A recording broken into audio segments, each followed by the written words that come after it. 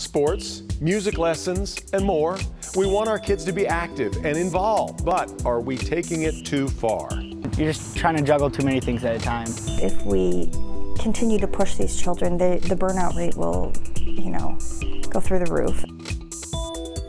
Do you feel like you're constantly chauffeuring your, I could ask here, Drew. I know. Do you feel like you're constantly chauffeuring your kids from one activity to the next? You're rushing here and there. You are struggling to somehow fit it all in. It is really hard to find that balance. Well, tonight, our Dr. Frank McGeorge is here with a look at the real impact of overscheduling your family and the red flags that your children are doing just too much.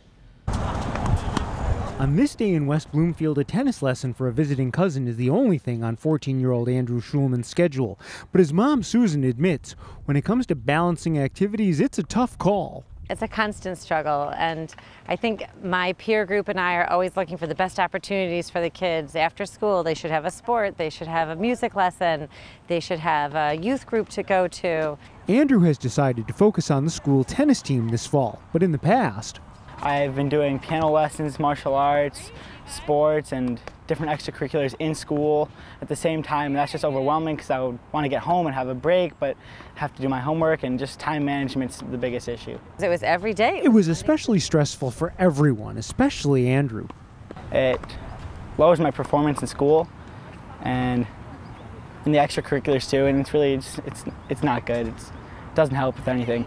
It's a problem that concerns Dr. Christine Roth, a child and adolescent psychiatrist at Henry Ford Hospital. You're going to have a lot of people who, as adolescents and adults, absolutely don't know who they are, because basically their time has always been scheduled for them. Roth says your child's mood is usually the first red flag of overscheduling. They may be irritable, anxious, or reluctant to go to activities. Feeling overly tired is another sign, since activities often impact homework and sleep. There's a lot of value in moderation, I believe. Roth says it's also important for children to participate in activities they enjoy, even if they aren't the best.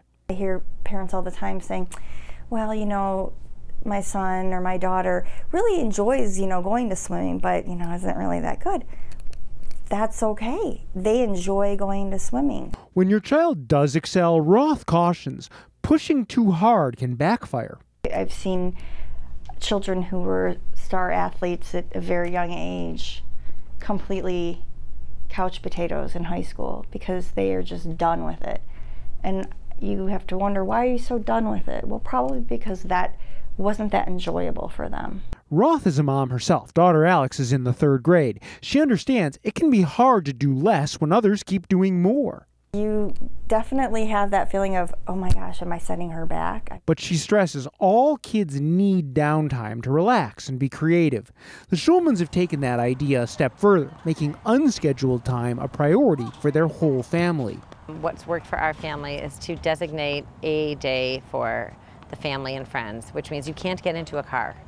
You can't get on your phone.